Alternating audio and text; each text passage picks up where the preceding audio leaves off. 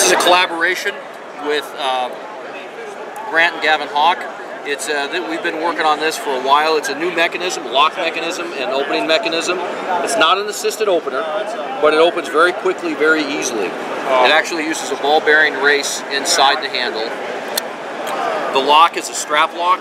You lift up on the lock, you close it, so it locks in position, closed. Yeah, just kind of. And then open it, a little flip right here. Nice.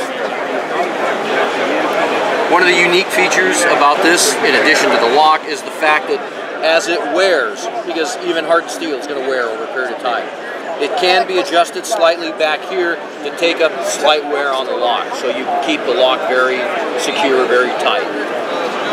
MSRP on this is, blade on this I forgot to mention is 154 cm. So high-end steel, so the MSRP on this is right around 150.